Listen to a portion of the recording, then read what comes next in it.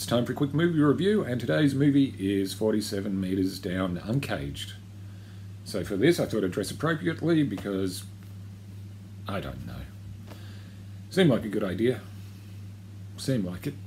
Okay, let's get on with the review. This stars Sophie Nilsey, Corinne Fox, Brianna Teju, I think it's pronounced that way, Sistine Rose Stallone, and Breck Basinger,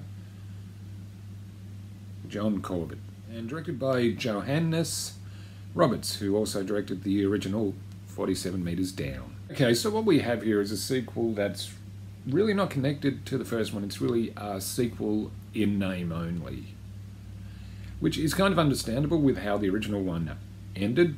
This time the movie focuses on 4 teenage girls who decide to go diving into a sunken underwater city, even though they're not really experienced divers, except for the main character of Mia, who's been diving before, but not since she was a kid, so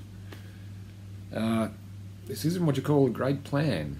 As you'd expect, things go wrong and they're trapped in there with a great white shark. So, you may notice I got changed because it's just going to be too cold, and yeah.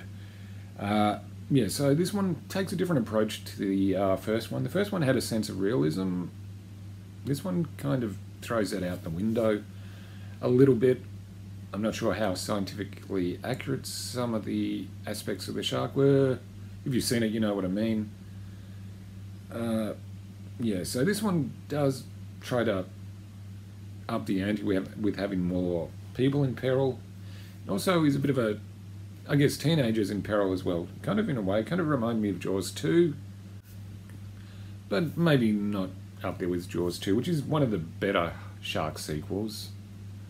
This one, no, I gotta say, not as good as the original, but with how the original. But I guess I was kind of stuck in a corner because it'd be kind of silly if it brought the original character back from the first one. It wouldn't make much sense, so I guess this was probably something they had to do. As you'd expect, there's not a great sense of depth to the 4 main girls. It's basically the main character who's a little shy but tries to come out of her shell a bit. There's this smart alecky girl, the smart girl, and the stepsister girl, I guess is the best way to describe the characters. So it's basically the premise: girls stuck in an underwater city being stalked by a shark. Yeah. I actually did give the first one a rewatch before I watched this, but to be honest, you don't really need to see the first one to see this one. There is really no connection apart from the fact that both have sharks in them. And the original had, was slightly more realistic than this. This one does go a little over the top, and sometimes the characters make some really stupid decisions. And of course, I know they're supposed to be panicking, but you go, wow, what a stupid thing to do. It does have a few tense moments, a few jump scares here and there, but I gotta be honest, I was disappointed by it. Special effects are just okay. I thought the main girls' performances were pretty decent. After watching it, is what is kind of a silly premise.